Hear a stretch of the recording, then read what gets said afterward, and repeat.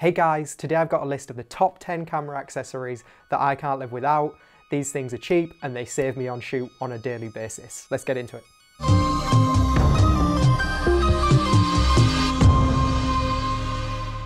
So first up on the list is this thing. It's an air blower, and these things are great for getting dust off the camera, off the lens. When you're changing lens, I always keep this, give the lens a bit of a squeeze quickly before you put it on the camera, and also the front of the lens as well. Not only that, but on the few occasions that I've actually got a speck of dirt on the sensor, this thing has been great for cleaning that off. If you haven't got one of these already, get one, because they're amazing. So next up is step up and step down rings, and these things are great. The front of most lenses have a thread on, and these let you attach bigger filters and smaller filters onto the lenses you already own. Let's say you've got a camera with a 72mm thread on the end and you've got a 78mm filter. Step up or a step down ring is going to make that usable on your 72mm thread. Really good option, saves you having to buy multiple different filters with different sizes. Just get some step up and step down rings and you can use those filters that you already own on the lenses that they wouldn't usually be compatible with. Next up is a card reader case, fairly self-explanatory. This is the only one I've ever bought, never needed to buy a new one. Kind of priceless again. This one holds a couple of different card options, SD card and compact flash. Bought this years ago, it's doing me well today, water resistant, and if you drop it, it's going to protect your cards.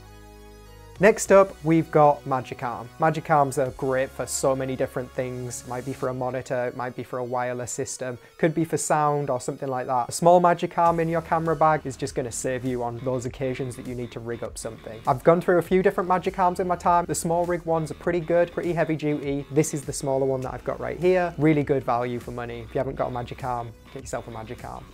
Next up, we've got an ND grad filter. Now I've got a few different versions of these. They come in various price options. You can get budget ones, the one I've listed, which is the Amazon basic one, and you can get ones that go all the way up to hundreds of pounds. I always tend to go for the cheaper option, and then if I'm on a bigger shoot, I'll just rent in a matte box with some filters. If I'm just going out solo shooting, I'll just put an ND grad on the front of the lens, and that's where those step up and step down rings come in, because I can use that same ND filter on multiple lenses. So these things, if you haven't got one, are really good for just letting you reduce the light that's coming into the camera without changing your settings. And it's really nice that you can just turn the filter and it gets more intense or less intense. So ND grad filters, great option. If you haven't got one yet, look into them because they're fantastic. Next thing on the list is a mini reflector. Now this thing is pretty small, fit in your camera bag no problem, and it folds out to be pretty large, white on one side for softer reflection, gold on the other. Not only that, but if you unzip it, you also get some diffusion.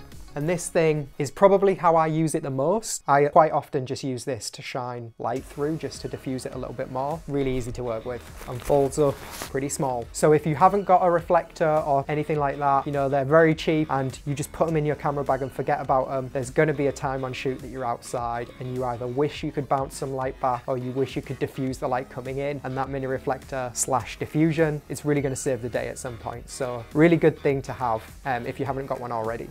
Next up, we've got a camera tool. Now, this is the one I have because I already own one. The one that I've listed is a specific camera tool that comes from Small Rig, and it looks like it's got all the different things you need for tightening tripod plates and adjusting your rig as well. It's got Allen keys on there, which are really useful. Next up, we've got cable ties. Now these things are going to save you in so many situations. I use cable ties on my rigs. Cables that I keep in a pretty similar position all the time, I'll just cable tie up and leave. Now I try to get reusable ones because there are times when you're going to be changing your rigs around and you want to move your cables from here to there. You know, pretty cheap Velcro cable ties are really going to come in handy for you on shoot. They're going to save you from time to time. Now next up, it's a portable power bank. I might use it to power my external sound recorder, or even if the camera's just kind of running low on battery and I haven't got any replacements. Most things these days you can run off USB. You could get yourself a higher wattage one if you're going to be powering lights and such. It's always useful just to have a little power bank on set. Top up your light, top up your camera, top up your sound device if you need it. It's just a good backup to have. And also for charging devices, you know, there's going to be times on shoot you've been using your phone or your iPad for something or whatever, and it does help if you've just got a power solution if you need it.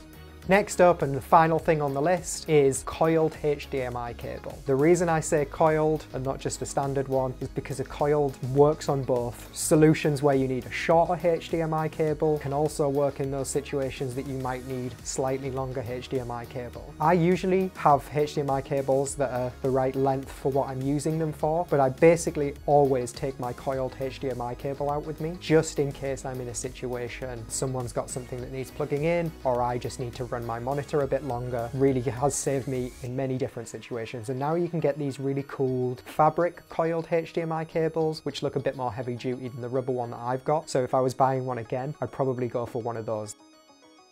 So that pretty much wraps it up. That's like a list of the kit that I just keep around, keep in my camera bag, and honestly some of the things on this list have really saved me in those sticky situations. Let me know if you've got any kit like that you always take out in your camera kit whenever you go, things that save you, you know, maybe you can give me some ideas. Let me know if there's anything on this list that you didn't think of, or let me know the things that you're gonna put into your camera kit. Thanks for watching, guys. Don't forget to like and subscribe, and I'll see you next time.